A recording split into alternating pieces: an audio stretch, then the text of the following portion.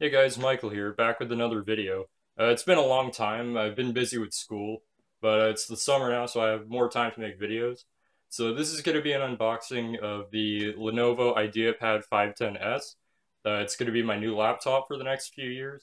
I'm really excited because I have been using a very bad Sony laptop for the past while. I'm glad to be finally replacing it. So anyways, let's get started. Let's just get the box here. So there's a sticker over here. Just get that.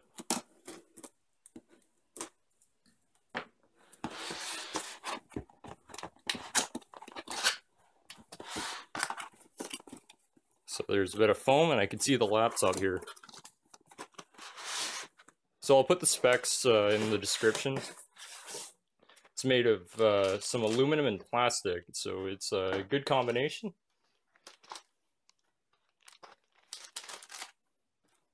And here's the laptop itself. I'll put it aside for now.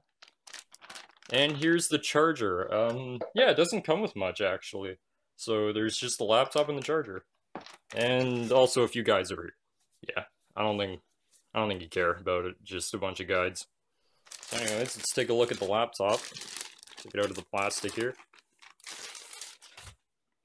And wow, this is a really nice looking laptop. Let's just set it down here. Open it up. Wow, this seems like a really nice laptop. It has an AMD R7 M460. So it's not the greatest GPU, but it should be enough for some light gaming and work. Also, there is a webcam on it, if I can show it here. You can see it there. So I'm just going to go plug this thing in, and we're going to do a first boot. Alright, so the laptop is plugged in, and now we're going to turn it on.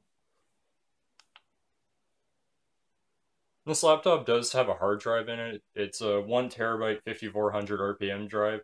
I am going to be replacing this with an SSD I bought. Okay, so we're finally done loading up. I'm just going to get the setup done, and then I'll be back. Oh, and while I'm doing the settings, they ask you a bunch of personalization settings, which are about privacy. I recommend you turn all of them off, because if you don't want Microsoft tracking everything you're doing.